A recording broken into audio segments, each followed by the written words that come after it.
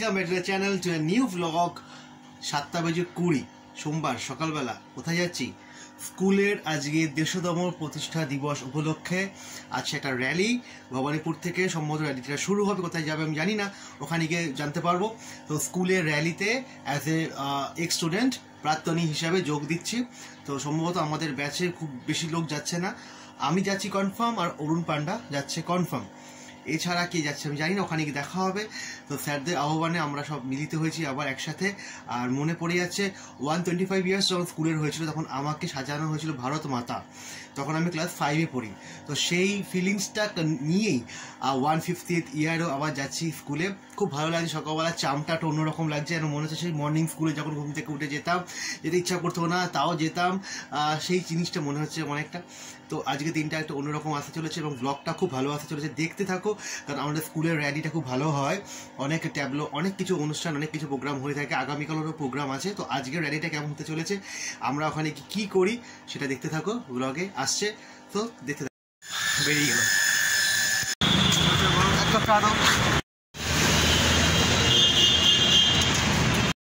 সকালবেলা, এবার বেরিয়ে যাবো স্কুলের জন্য।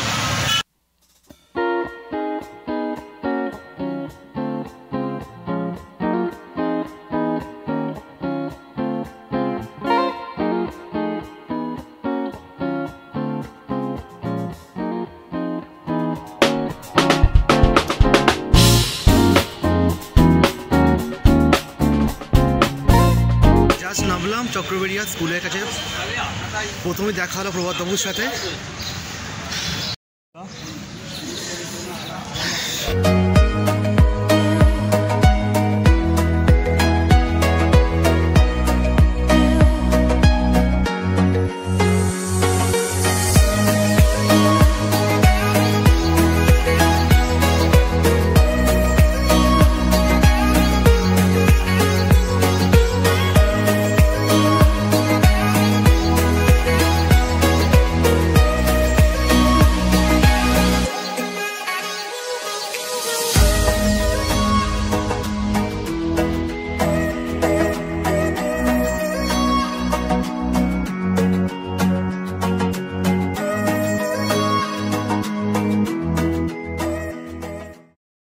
পার্টি এসে হাজির।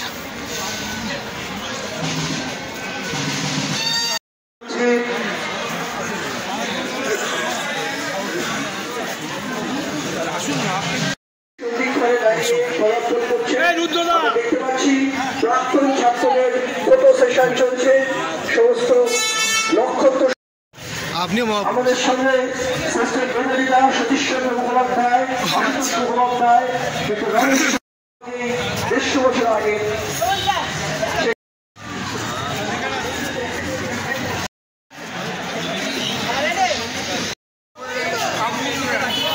কাপুরুষে কেউ নেই, আজকে আমরা সবাই মহাপুরুষ, আমরা সবাই রাজা আমাদের নিজের স্কুলে। করতে হবে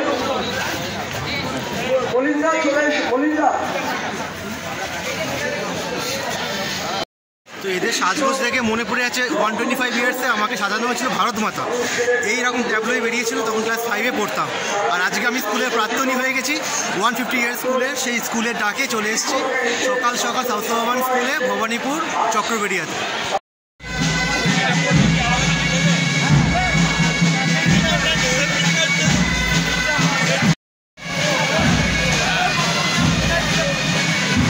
হ্যালো,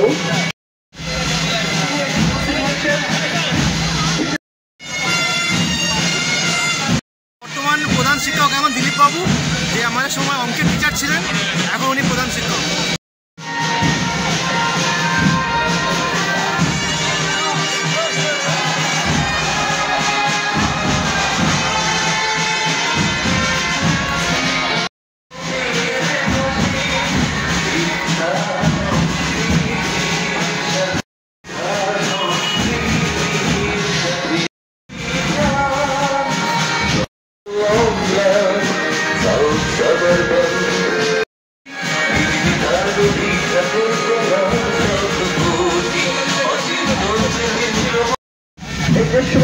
র্যালি শুরু হয়ে গেল। অজস্র জ্ঞানী গুণী মানুষের সমাহার ঘটেছে।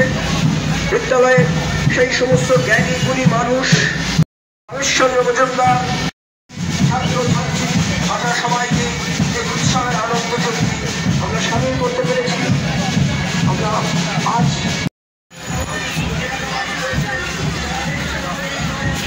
স্কুলের মিছিল তো এগিয়ে চলেছে, আর এখানে আমাদের গ্রুপে একমাত্র আমি আর পান্ডা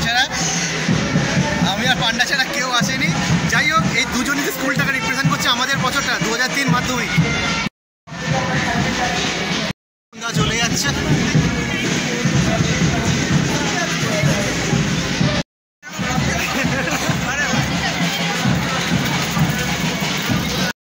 মিছিল এগিয়েছে এখন যোগুবাজারের মোড়ে। চ না যাচ্ছ, যোগুবাজারের মোড় থেকে মিছিল ডান দিকে ঘুরছে।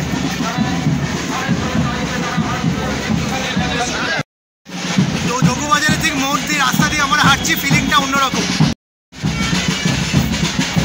স্টুডেন্ট স্যাররা একসাথে হাঁটছি, এর মতো গর্বের ব্যাপার হয় না।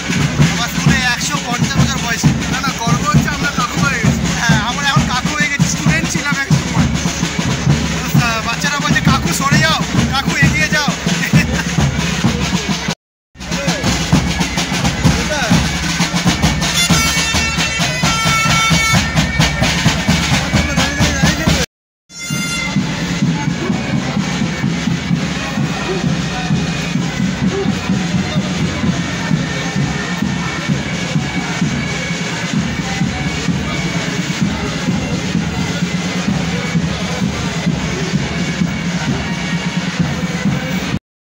রাজনৈতিক মিছিলে এই রাস্তা দিয়ে তো হাঁটিনি, বাট স্কুলকে রিপ্রেজেন্ট করছি এবং সবার সামনের সারিতে দাঁড়িয়ে যে এই রোডের ওপর দিয়ে হাঁটছি, এই ফিলিংটা সম্পূর্ণ আলাদা।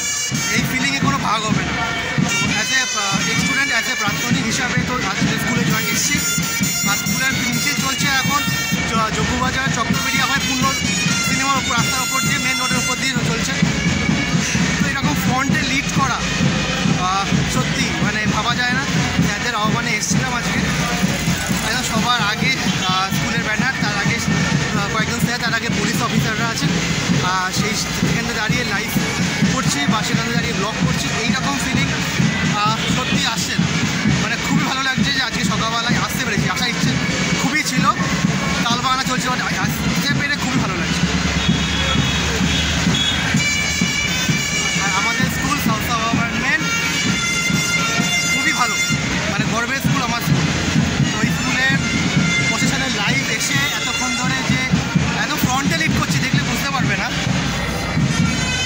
এই সামনে অফিসাররা, দু একজন স্যার আছেন, উদয়বাবু আছেন, এছাড়া সামনে দাঁড়িয়ে এরকমভাবে ব্লক করা, মেন রোডের ওপর দিয়ে মাঝখান দিয়ে রাস্তায় যেতে ব্লক করা, এই অনবদ্য ভাবা যায় না।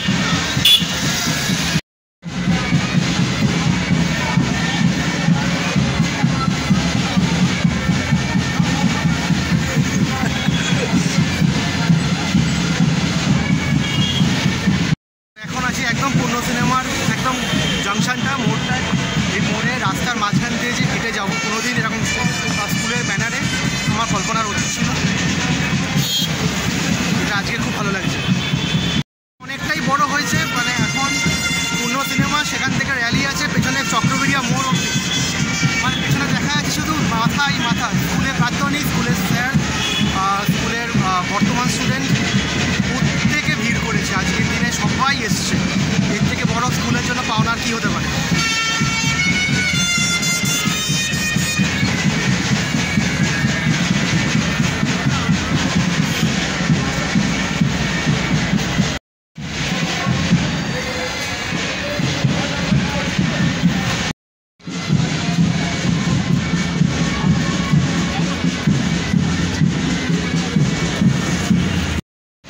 মিছিল ক্রস করছে ভবানীপুর থানা, আশুতোষ কলেজ সামনে দিয়ে। মিছিল ক্রস করলো ভবানীপুর থানা, আশুতোষ মুখার্জি রোডের উপর, আশুতোষ কলেজের সামনে থেকে মিছিল ক্রস করছে। একটু হোল্ড করা হয়েছে, দাঁড়ানো হয়েছে একটু।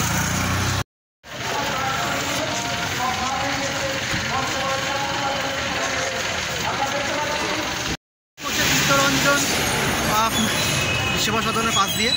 তো এই হসপিটাল আমার জন্য খুবই একটা মেমোরি ক্রিয়েট করে। আর তার সামনে থেকেই এরকম মিছিল এগোচ্ছে, আর তার ফ্রন্টে বলতে গেলে আছি, একটা ফিলিংসটাই অন্যরকম।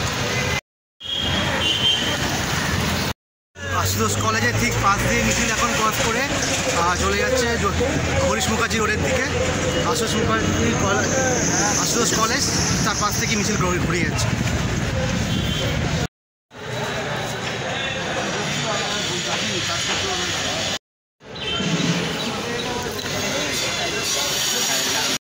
রোড থেকে মিছিল এসে এবার হরিশ মুখার্জি রোডে মিছিল ঢুকছে, আর পাশে 23 পল্লী দুর্গা মন্দির, তার সামনে দেখে মিছিল আবার এগোচ্ছে স্কুলের দিকে।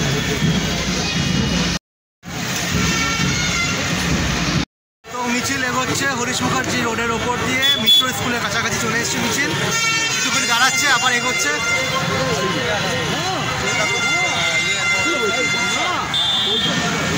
সকালবেলা প্রভাত ফেরি অনুষ্ঠান এতটাই ভালো লাগছে, এই রাস্তার ওপর দিয়ে হাঁটতে কিছু বলার নেই।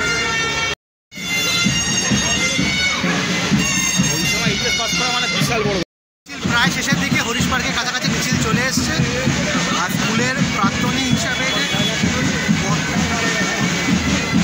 অনেক পুরনো স্টুডেন্টরাই আছে আজকে, যারা 1961-এ পাস করেছে তারাও আজকে আছে।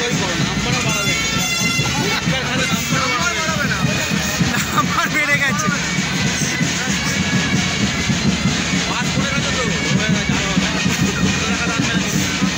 বুঝতেই পারছেন। বন্ধ করে আসিস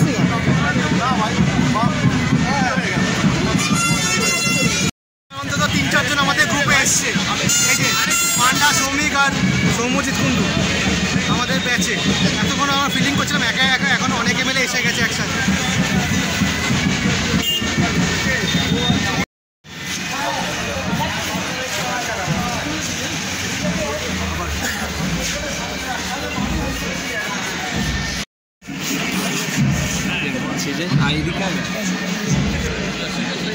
র্যালি শেষ হয়ে গেল, আমরা স্কুলে আবার ফেরত চলে এসেছি।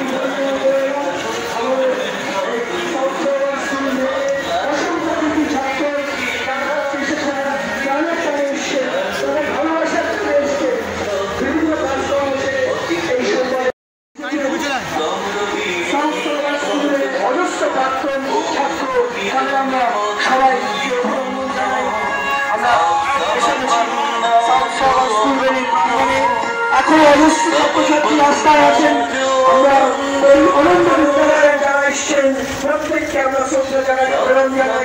এই সব প্রাক্তনীদের যারা আমাদের মধ্যে আছেন, যারা মনে ছেড়ে চলে গেছেন সময়ের নিয়মে, সবাইকে আমরা সাউথ সুবারবান স্কুল থেকে আমি একটু অনুরোধ করি, সৌম্যজিৎ চট্টোপাধ্যায়কে একটু অনুরোধ করি, যদি আমাদের যদি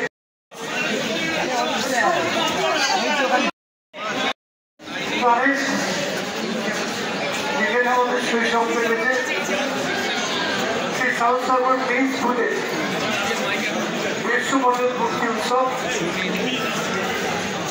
অন্যদিন এত সকালে ঘুম পানি হঠাৎ ভোর 5টার সময় ঘুমটা ভেঙে গেল। স্যার বলে দিয়েছিলেন যে আপনাকে মিছিল শুরুতে থাকতে হবে। আমি তাড়াতাড়ি করে আমার বিধানসভা আছে, এখানে আলোচনা হবে, তাড়াতাড়ি করে ঘুম থেকে উঠে আপনাদের অনেক আগেই চলে এসেছে, অনেক আগে চলে এসেছে, এসে বসে আছে যে আজকে মিছিলের শুরুতে থাকবো। এই যে আবেগটা, এসে প্রথম বুঝছিলাম আমাদের ব্যাচে ঠিক আছে। সেই স্কুলে হায়ার সেকেন্ডারি প্রথম ব্যাচ আসলো 61 সালে, তখন 11 ক্লাসে হায়ার সেকেন্ডারি। দেখলাম 15 বছর এসেছে, অনেকে আসতে পারেনি, অনেকে শারীরিকভাবে অসুস্থ।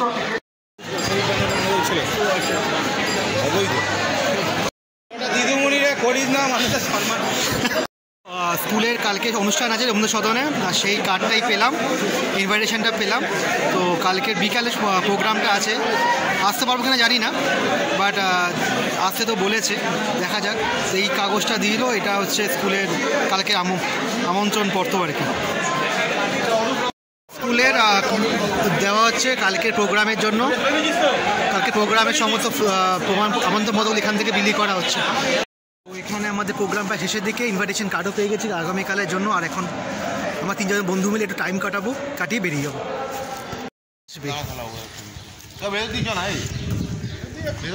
স্কুলের পেছন দিকটা পুরো মাঠটা যে ফাঁকা, এই মাঠে আমরা গোল্লা শুট খেলেছি, ক্রিকেট খেলেছি, কত কি অত্যাচার করেছি। আমাদের গল্প মোটামুটি শেষ হয়ে গেল স্কুলে। এবার আমরা বেরোচ্ছি, একটু চাটা খেয়ে চলে যাবো, কারণ অলরেডি 9:30 বাজে ঘড়িতে।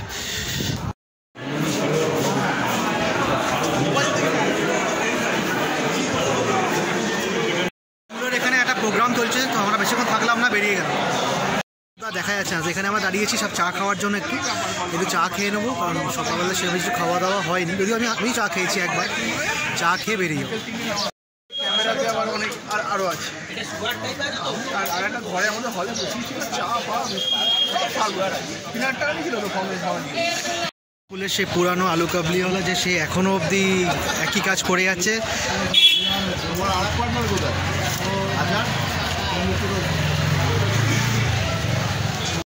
তখন 2 টাকার কতটা দাম ছিল বল আমাদের কাছে, একটা লোক আমাদের 2 টাকায় হয়ে গেছে।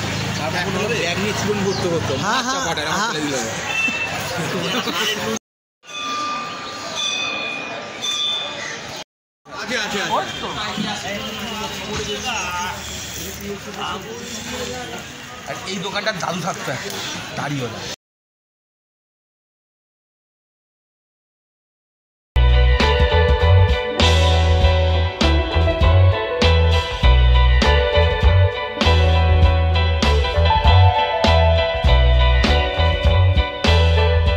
বাজে জাস্ট 11:30, বাড়ি ফিরে গেছি, চেঞ্জ করবো, ফ্রেশ হবো, দোকান বেরিয়ে যাবো। আর এখানে বাজে 11:15, সমস্ত কাজ কমপ্লিট হলো, এবার যাবো দোকানে। তো একই কাল রাত্রে ভালো করে ঘুম হয়নি, সকালে তাড়াতাড়ি করে উঠতে হবে বলে। আর সকালে উঠে আজকে প্রচণ্ড পরিশ্রম গেল, সেটা তো দেখতেই পেয়েছো। আর দোকানে আসার পর আজকে উইদিন 1 ঘন্টার মধ্যে 5-5টা লিস্ট, মানে যেদিনকার চাপ থাকবে সেদিনকার চাপই থাকবে। তো 5-5টা লিস্টের মধ্যে 3-3টে লিস্টের ডেলিভারি হলো, 2-2 লিস্ট পরে নেবে, হোয়াটসঅ্যাপে ফটো পাঠিয়ে দিয়েছে। তো এখন ঘুরতে বাজে 1:30, একটু ফাঁকা হয়েছি। সামনে 8ই ফেব্রুয়ারি মহাশিবরাত্রি, আর মহাশিবরাত্রি উপলক্ষে এই যে শিব ঠাকুরের ত্রিশূল এসে গেছে।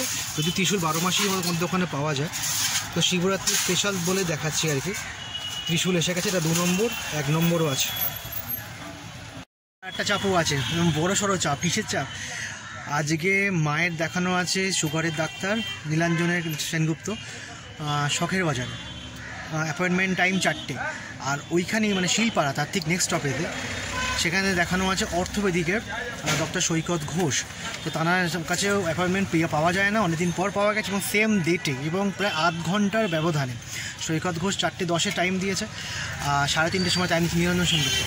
এখন সুগার ডাক্তার অর্থোপেডিক দুজনকে একসাথে দেখাতে হবে, ওদিন হাফ অ্যান আওয়ারের মধ্যে, 3টের মধ্যে আমাকে বেরোতে হবে। লাঞ্চ করে বা কী করে বেরোবো আমি জানি না, আর দুটো ডাক্তারকে বা কীভাবে দেখানো হবে তাও জানি না। ফিঙ্গার ক্রস যেটা সব ঠিকঠাক মানে মিটে যায়, কারণ এখনকার ডাক্তারের অ্যাপয়েন্টমেন্ট মিস হয়ে গেলে, আরেকটা অ্যাপয়েন্টমেন্ট হয়ে গেলে আবার 1 সপ্তাহ, খুব ডিমান্ড। সবাই ডাক্তার হতে পারে কিন্তু কী জানি ভাই। এনিওয়ে সব মাকে নিয়ে যাবো, 3টের সময় বেরিয়ে যাবো। রেডি হয়ে গেলাম, আর 3:15 বাজে দোকান থেকে ফিরে স্নান করে লাঞ্চ কমপ্লিট করে 3:15 একদম রেডি। যাব এখন শখের বাজার মায়ের ডাক্তার দেখাতে। আগে সুগারের ডাক্তার দেখবে, তার টাইম 3:30, বাট অলরেডি 3:10, মা লেট করে ফেলেছে, কখন বেরোবে বুঝতে পারছি না। এরপর যাব 4:10-15 নাগাদ শিলপাড়াতে মায়ের অর্থোপেডিকের ডাক্তার। তো দুটো ডাক্তারকে একসাথে দেখিয়ে আজ বাড়ি ফিরবো।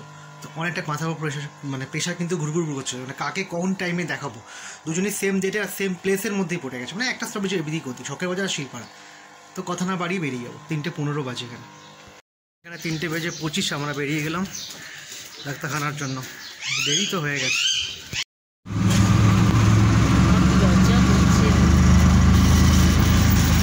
নামলাম, আবার অটো ধরবো শখের বাজারের জন্য।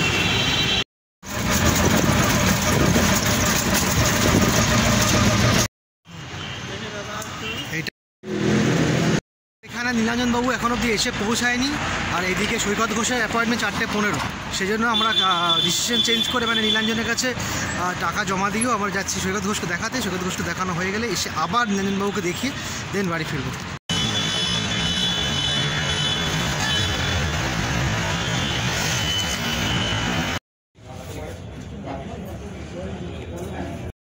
সৈকত ঘোষকে দেখানো তো হয়ে গেল, তাড়াতাড়ি হয়ে গেছে, কারণ নাম দেখানো তাড়াতাড়ি ছিল।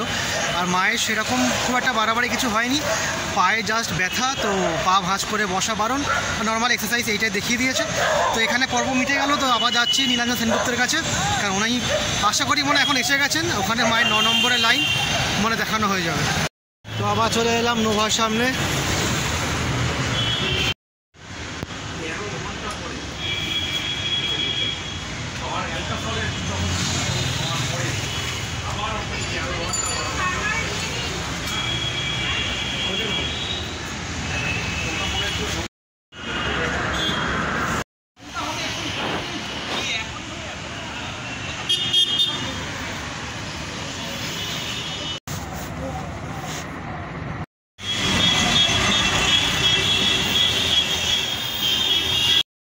কমপ্লিট হয়ে গেলো, এবার যাচ্ছি বাড়ি।